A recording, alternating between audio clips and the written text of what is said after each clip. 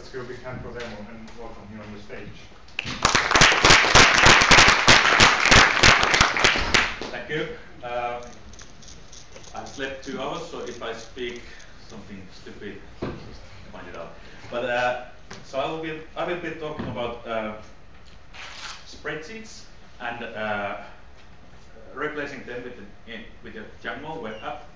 And it's based on a specific project that I have been doing like during the last year. Because the topic is kind of a little bit boring. Spreadsheets is not like the kind of Spotify type of fancy topic. I give you some motivation for why this might be interesting. So if you think about it, Microsoft Excel is likely the most used programming environment. If you take a wider view of programming as something that you kind of combine data and summarize that's like when normal casual user makes a sum function in Excel, it's in a sense that's the same thing as we do as a programmer, so we loop around things. And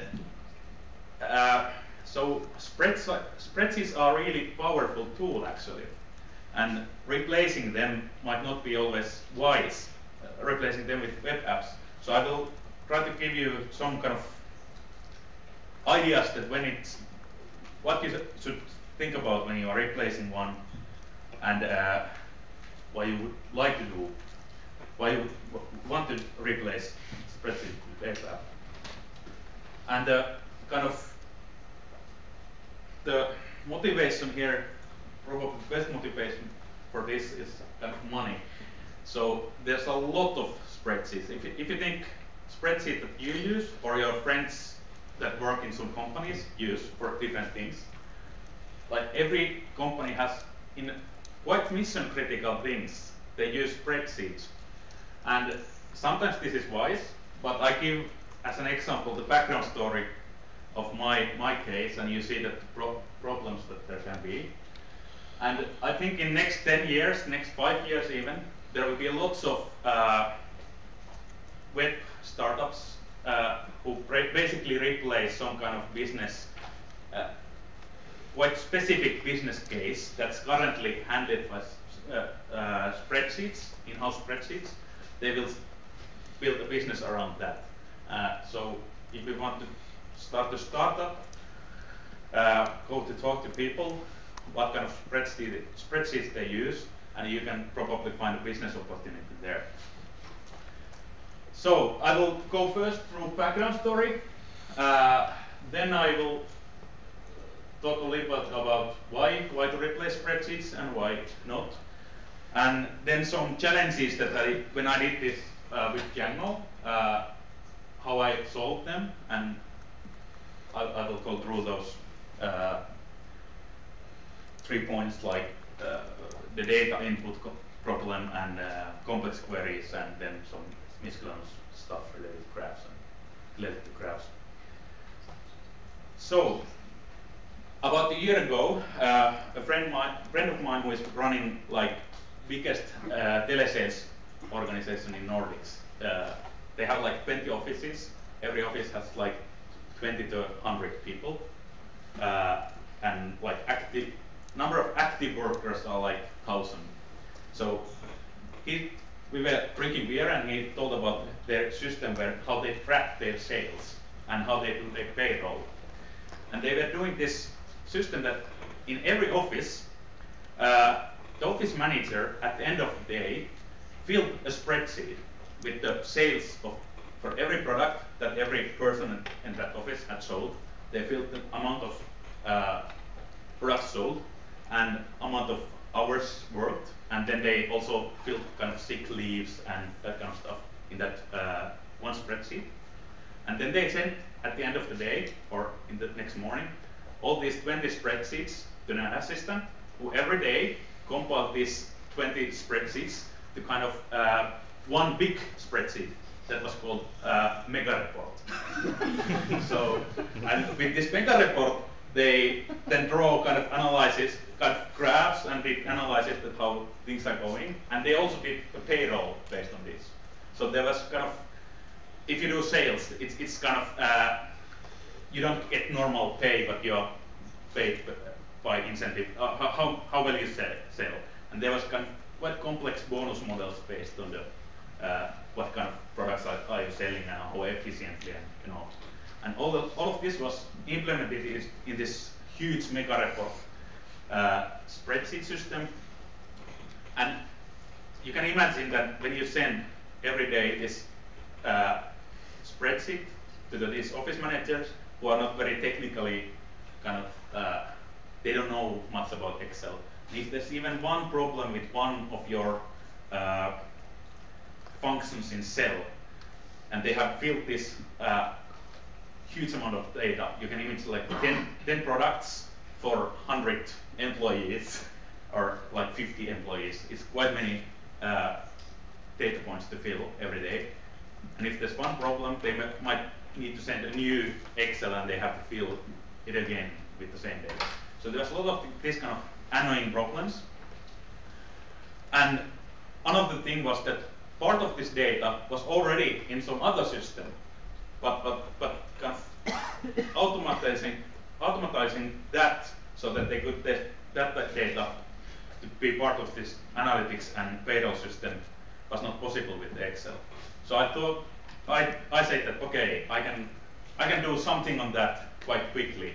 It turned out it was much more complex than I thought, and in the beginning I spent lots of time.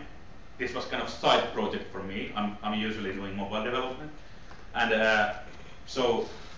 but currently it's paying my bills. Like I work for 1 week for this project, and it's enough for a month's salary, so it's kind of good money. But you can understand that there's lots of these kind of big opportunities if you start doing this. So, can I see the time somewhere? Okay, cool. Quite old school, huh? So let's take a quick look what spreadsheets are good for, and quite important things are. So the background picture here is actually I have modified the kind of change the names and change the name of the products. So this was the original like mega report input spreadsheet. So this looks ugly in a sense, but this is good for many things. And one is like it's actually showing very high density data. So if the sales manager fills this data every day to the sheet, he can see a lot of data in one view. And if you think typical Django forms or Django views, they are actually quite low density data views. So they are not that good for this kind of high density data. The other thing is, this is showing multi-dimensional data. So if you think normal HTML table, it's like 2-dimensional. You have columns and rows. But if you look this, you can see that it's actually nested tables there. So you have dates on top, and then you have here you have employees, and for every employee you have like products and then the hours he has worked. So it's actually multi-dimensional data, and doing that well as in a web app is actually not. There are not that many good components for that. So, and the other thing is this is really fast for manual data input. So when we started doing this system, idea was that we will replace the manual input and save hours of work every day by bringing this data from the another system. But as you know, when you integrate systems, it takes time. And actually, the system has been running since January, and they have been using this manual input. And we are just now getting to the point that we can actually get the automatic data over the APIs. So it was really important that the web app also supports like very fast manual data input. And if you think typical Django forms, even in admin, they are not really suited for like inputting hundreds of data points quickly. Then some things about spreadsheets is like this was built, this horrible monstrous spreadsheet was built by a guy who is not technical. So spreadsheets are quite good for casual people. They kind of make quite complex calculations and kind of they can do it. And this is really hard to replace in a web app. And of course, as we all know, like spreadsheets are really good for visualization that everybody can do quickly some graph based on the data columns. So these are kind of, there are several other things, but these are kind of some of the points. And I realized quite early that when I will implement this as a web app, I will lose something.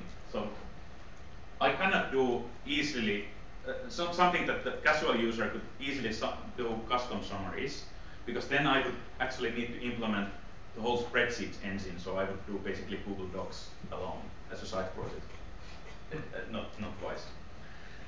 Also, do-it-yourself visualizations it's kind of similar problem as this summary thing, that it's not very easy to do system where you can visualize any kind of data from your system. So again, you would be implementing something like real spreadsheet at that point. But so here are a couple of kind of screenshots. I will screenshot from the web app. So it's actually running and they are daily using it. And this is kind of the replacement for the spreadsheet system, but now that we have a web app, we get also lots of cool stuff. And of course, this was the main point, that we could bring the data over from the different systems to this sales tracking and payroll system, and we can also like automatically generate the payroll, the accounting software, and the data would be real time instead of like them manually inserting them every day. So that was like big plus, of course. Couple of other things were that there were possibilities for new user interfaces, like to access this data. Of course, the web access would be kind of is the main thing that they use. But we also implemented like this kind of wall views. So in every office they have these huge projectors projecting kind of this more fancy kind of views to this same data. So they can have a kind of best. These are not real names. I have changed them. And, so they can see like who is the best seller at our office at the moment, and they can do kind of because they have kind of complex rules that every office has to match certain mix of products. They are not selling drinks and flowers and fruits. I changed the product names to protect them. But the point was like that the sellers can all the time see in the wall that what's the situation of the office, and they can have competitions based on this sales data. Like this is like every month they have a competition and you get some benefits if you win it. And also, this was kind of silly for me, but it was really easy to do once we had this data in the system. But it was really important for the like top management that they get this sales report as an SMS every day. So they're kind of feeling the pulse of the sales all the time. And this is kind of quite trivial to implement, but for them it was like the greatest feature ever. You know, kind of. So when you do this kind of systems, you kind of find funny things that can be valuable for the end user that you think that is kind of a bit silly. But this was like they were really happy when I did this, basically this SMS reporting. Okay, let's go then to a few of these challenges that I had with Django. And maybe the biggest one was this multidimensional data input. And what I mean by it is like, how many of you know Django? So you can kind of understand this simple model, right? So we have, for example, for this daily sale, that how many products certain employee has sold at that day. We have this very simple model. This is actually simplified from the group.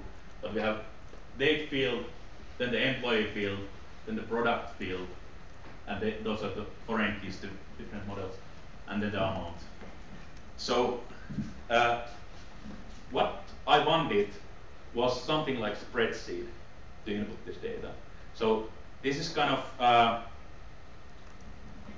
the view without any CSS styling, and I again changed the product names there.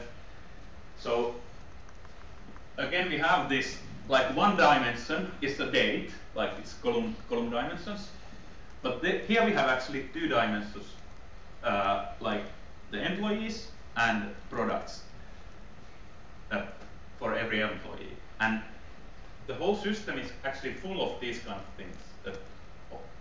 For example, bonus models, they might be different for every office, and every product has a different kind of price that you get by paying. So I had like tens of these kind of multi-dimensional spreadsheets, and in the beginning I started writing that by hand, but it's not trivial problem, because you have to every time you save the data, you have to check, you have to map this cell to actually database row, and you have to of course validate and do that kind of things, but you also have to kind of make the user experience great. So if I click this cell, so I can use arrow keys to move around, and tab key to also to move around, and when there's an error, it should be shown like somehow colored, and then you can hover the mouse over it and see the exact problem what was there. So there was not ready-made components for this. So in the beginning I did them by hand, got every view, and then I started kind of abstracting that kind of reusable component for this. And I call it dim table, like multi-dimensional table, but I wanted some quite short name for it. And before showing how it works, let's go like through the typical Django data fetching. So if I want to fetch, for example, the sales for a week, for 1 week, for every employee in certain office, I do like very typical Django query. And then I also fetch like all the employees that office has, and all the products that are sold currently. And then also the dates I define. For example, one sheet might have every date of the month, or I actually use the week as a kind of default view, that you have all the weeks, 1 week's sales in one view. So you want to kind of get these independently of these, because these sales, because there might be employees who haven't sold anything at all this week. So you want to get them as a one data dimension, and also the products. So because this might, like in the beginning of the week, this query is empty in a sense. So as I said, that my initial solution, it required like hundreds of lines of code for every view, but I have basically, this is now the API how I do these tables. So I wrap the query set, the sales that we fetched in the previous view, the kind of dim table model, and then I use this model to help with constructing this table, which is kind of the UI component. And I pass a couple of things. So in the beginning, I pass the model there, and then the cell that we are editing. Like in this case, we are editing the amount of products sold. So that's kind of the field, model field of this Django model that we are editing. And the multi-dimensional aspects comes in this row dimensions and column dimensions. So as a row dimensions, I have two, like employee and product. You remember from the view that we have these two dimensions. And as a column dimensions, we have these dates. And that's it for showing the data. And this, now that I have kind of cleaned up this API and been using this, this has been like huge productivity boost. Every time I have to do some new kind of input view, I can use these.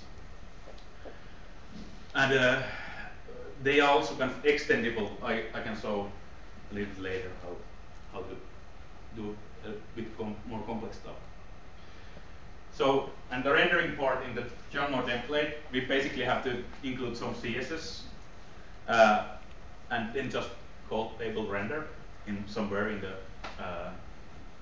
template. And we need JavaScript to cursor movement and creating the cell, input cells. So maybe if I go back for this view. So you cannot have every one of these cells as a kind of input, HTML input, because you would have thousands of them, and every browser gets totally kind of, it basically halts when you have thousands of input cells. So you have to do it dynamically, that when you are editing the cell, you kind of insert an input there, and then you can move around and you create new input cells. So that's why we need JavaScript there. So I'm not very familiar with Django style, so I have got this my own style that all my widgets have this render, and if they have JavaScript component, then I render that as in JavaScript block. I don't know how you guys do it, but this was my kind of way of doing it. Then, when we want to save that data that we get when you kind of press, it actually works so that when you press return, it sends the data to server. So we create the model and table first, and then we just pass the post parameters to the table. And the magic, or it's not magic, but like a bit complex part that this actually solves is that like you have to map all these rows to the database rows and database IDs, and you delete models if all of these are empty, for example, or when you first time create it, you kind of add a row, and when you change those values, you can update the existing row. So that's the kind of magic that this solves easily.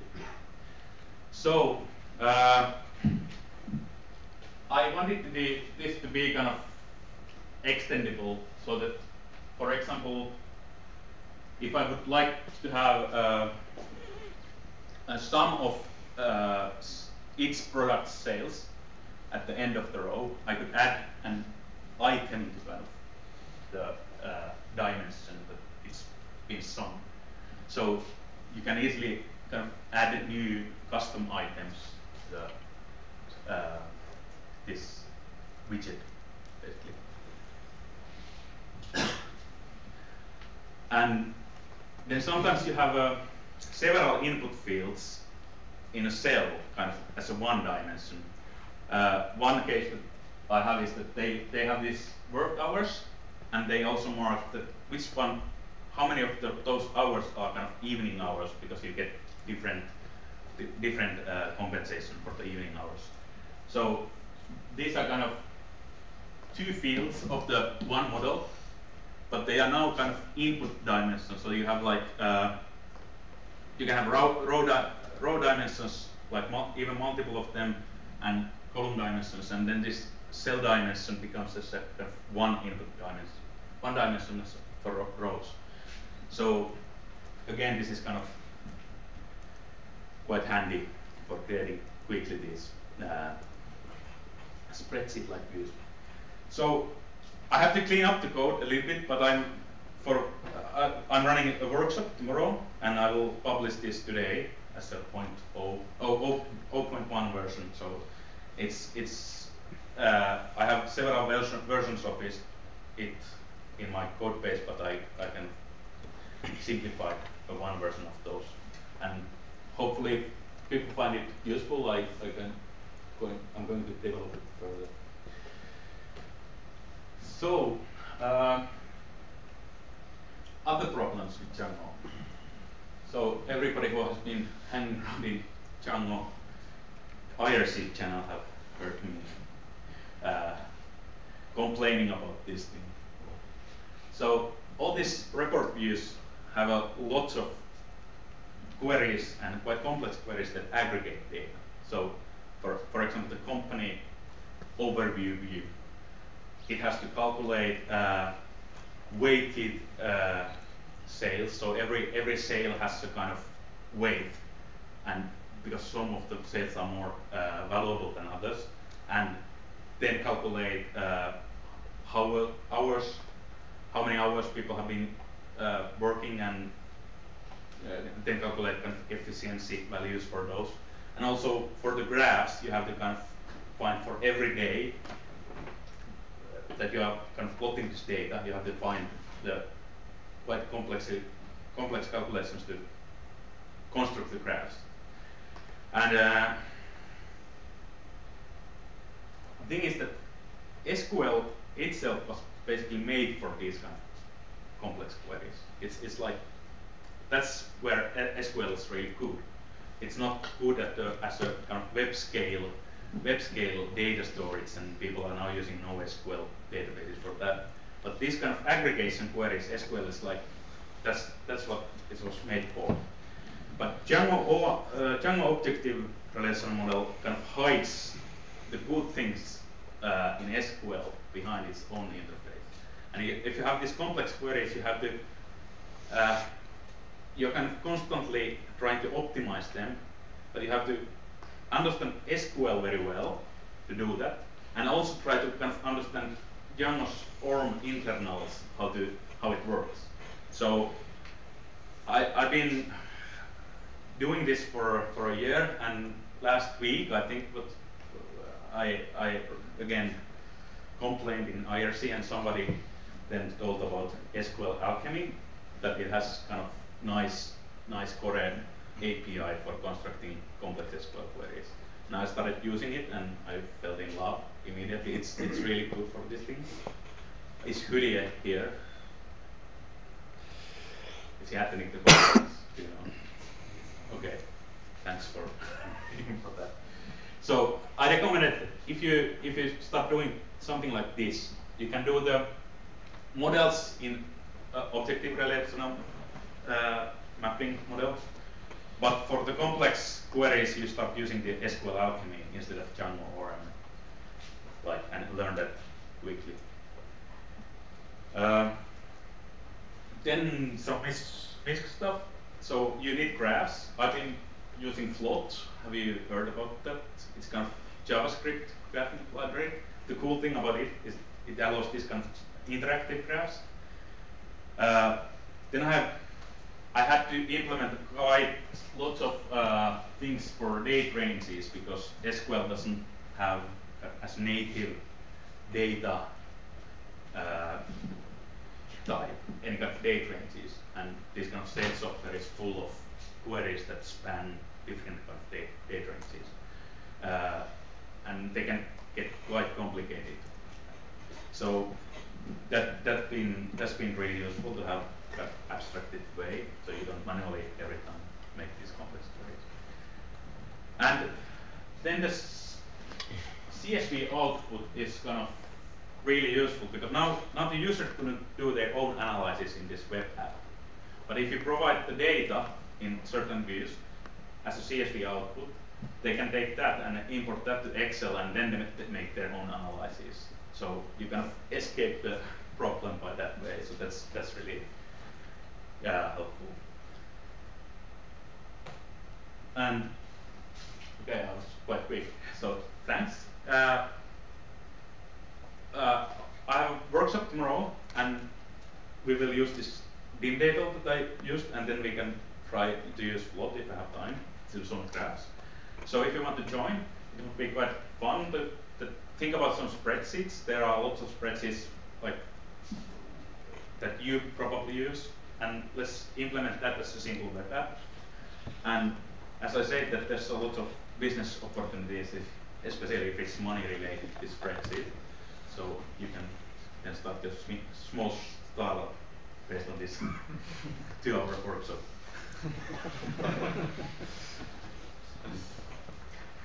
So, any questions? One question related to the, I mean, why? I mean, have you have you considered the Microsoft Power Pivot, which kind of connects the SQL server to the Excel? No, I didn't. Can you repeat the question, sorry? Sorry? Can you repeat the question for the last? So you were, he was asking why, and why would you do this? And the solution was that Microsoft offers some kind of yes, the Excel 2010. I've not experienced with that. Yeah. But, I mean, I know that it Yeah, yeah. check that. So the point was like this happens. Like I was in a bar with my friend and promised to help him, but I don't know anything about Microsoft stuff, so I was like, let's fix this problem. So maybe the point is that if you want to do like spreadsheet type of stuff as a web app, it's more complex than, like Django is not made for that. Django is good for news sites and all kind of maybe media related sites, but it's not very good for that. So we need, if we want to do this without Microsoft tools, we need lots of more UI components and backend stuff to help us with that. So this is kind of my first step to that direction. So yeah. What kind of graphs did you use to plot, and how do you find plot as a library? So it's Can you okay. So he was asking that what kind of graphs I use plot for and how I find it as a library. So it took some time to get them look kind of okay. It's not very like Edward Tuster style, so it has too much styling and for a very complex graphs, but it has worked quite well for this. You need to write a little bit of code, for example, to handle date conversions, because it uses JavaScript timestamps for date ranges. And like typical, if you use MATLAB, you have always this bar graphs looks horrible in the beginning, and you have to fix the widths, and it was not like plug and play, but it kind of works for me. But I usually have like a couple of bars and maybe one line in one graph. So if you have more complex graphs, it might be the best one. Given that the table was multi-dimensional, how did you pick? Was there any logic to picking the series for the plot, or was that completely separate? No, it's like I have decided, we have agreed with them that which kind of graphs they want to have, and then I have implemented that.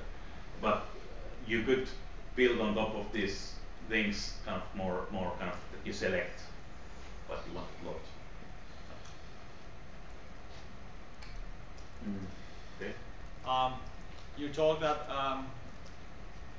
you said that there's some, when you go from spreadsheets to web applications, you lose some of the features. So is there some kind of integration with spreadsheets, so you can kind of like move the data back to spreadsheets? Yeah, like the comma separated value, like so this I have used with like as an export function, like comma separated values files. So the user can take that and load that to the Excel and do his own analysis. So but that doesn't so then you lose some like the functions and things. So there's no integration beyond. No, they have to do their own kind of, because there are a couple of these guys in the organization who wants to do their own kind of analysis, and they can use the spreadsheet, like they know Excel a little bit.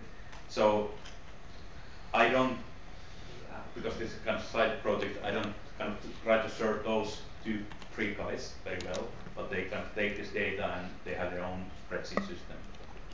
They can import the CSV data in one view and have ready-made their own functions in the other views. Okay. Yeah, as a comment to the same point, we've been having solving basically the same kind of problems, and I think with very small and focused tries you can help some users. For example, we had the same kind of very big table, and basically we calculated what the users wanted to do with it. Yeah. And most, I think it was like 9 out of 10 just wanted to select these cells and add them.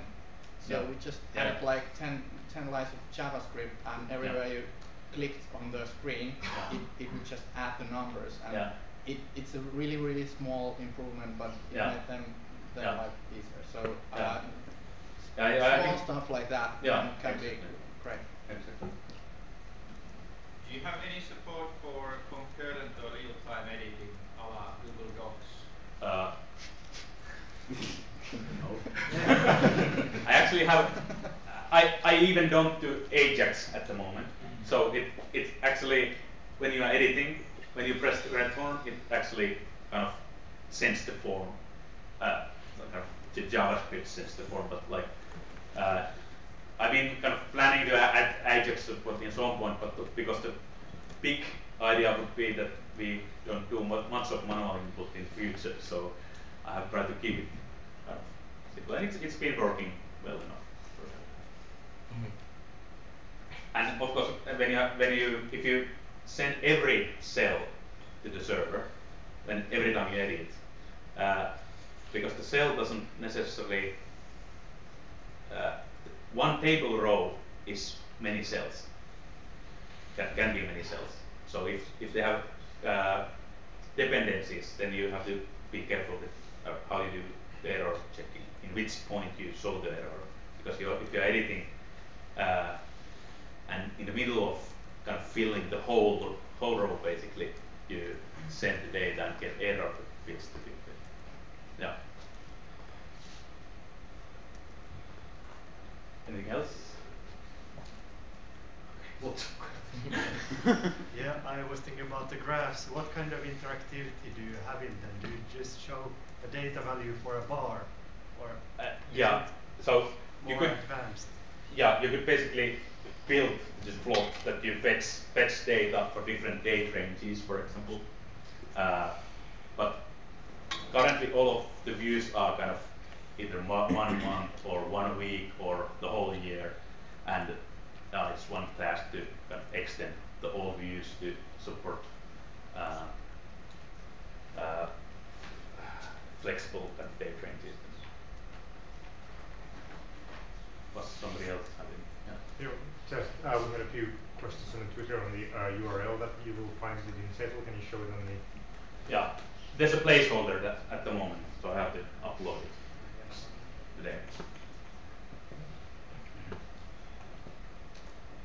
And yeah, it's something that I would like to polish and put it out there, but this is like 0.1 version. API will change, and are you aware of any similar spreadsheet style functionality already? So there wasn't I didn't find at that point any good for Django that solves this problem of quickly mapping a model to kind of UI component. There's of course lots of kind of spreadsheet type of HTML, JavaScript widgets, but they don't solve the mapping of data from the cells to the model.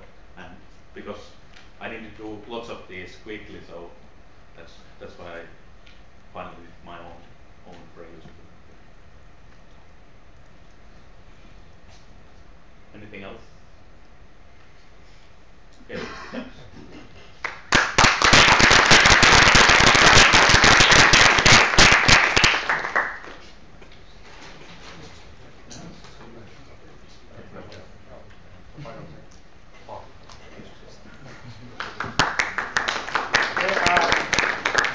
Next up, lunch. I won't recommend you to eat more buns now. We will have lunch next.